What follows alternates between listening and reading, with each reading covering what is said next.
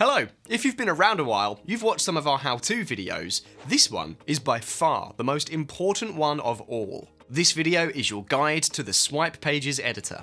Before we get started with the editor, let's look at creating a landing page.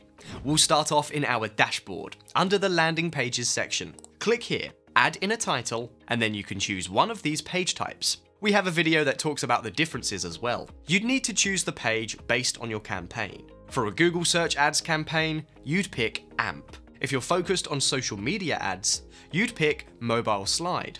And if you want the best of both worlds, you'd go with Smart Page. There are about 50 different templates that you can choose from. You can filter them down through the tags right here, then preview the ones you like. Pick the one that fits best, and you're good to go. For this example, we'll choose this one right here. Before we begin, let's get a lay of the land.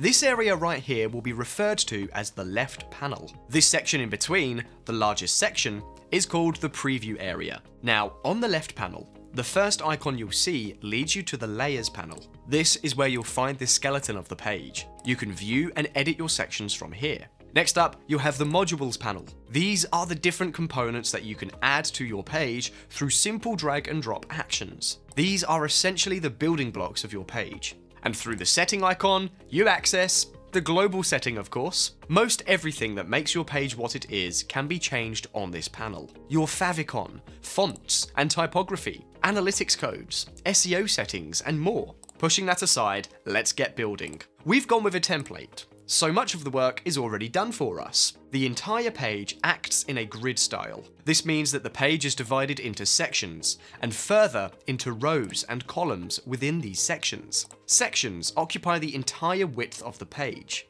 Within each section, you can have multiple rows, which can be divided into columns. Your elements or modules go into these subblocks. I can add a module into this column, either by clicking on the plus and choosing the right module, or by dragging the module out from the left panel. And you can keep repeating the process to populate the columns with all the modules you'd like. So here we're going to add a heading up here, put in some text right under it, and maybe an image to showcase our product. Let's not forget the most important module, a call to action. We'll put in a button right underneath the text here. Basic layout done.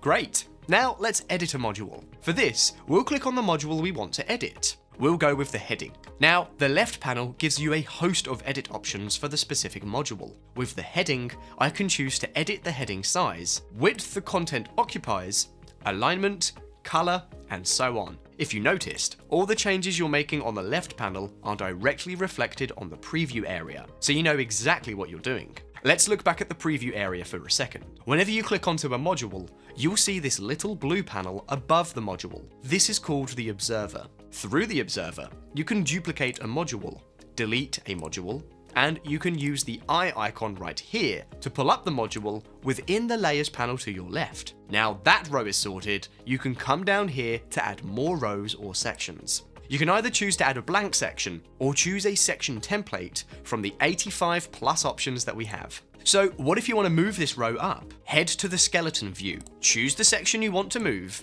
and simply drag it to the position you want. Let's take a closer look at how to edit elements that are on the page. Apart from clicking into the module to make edits, you can also drag the edges to carry out what we call a live edit, which lets you edit margins. You could do the same thing on the entire section to change the section padding or column width, or to resize images. Now, say we have a section like this, with multiple similar columns, and we've just edited the first one to perfection.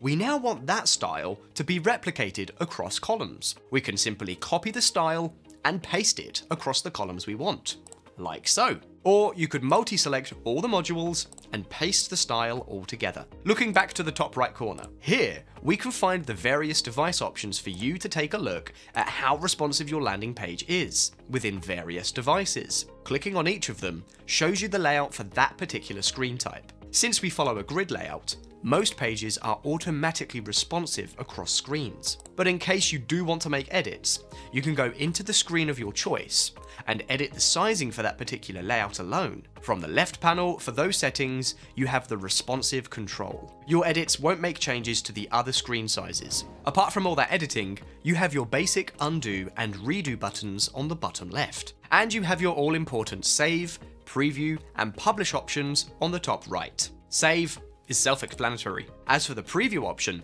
it helps you to take a look at what the page looks like in real time, without having to make the page live. Well, when you click on the publish button, you are met with options to publish the page to either a Swipe Pages URL or a custom domain. We'll look into this in detail later. This link here is what you can use for your campaigns and testing. Once published, your optimized page is ready to roll.